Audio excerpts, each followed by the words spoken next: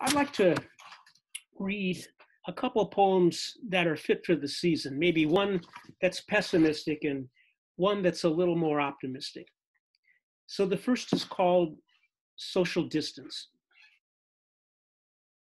I might forget myself in close conversation with someone I don't know, perhaps at the meat counter, joking that close-wrapped patties before us were handled by madmen intent on deploying the plague.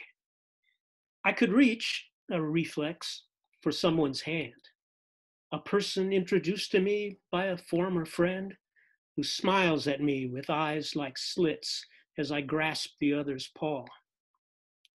It would start with a snuffle, a throat lightly touched by a tickling claw. I might doze in a moving dream where I lash out at foes around me, kick out, trip up, punch hard at thrusting mouths and temples, and wake to fever. I will keep silent then, move away, trust few, flee most in these days of closing doors, retracting hands and head in turtleish fear, cold to the world while communion fails.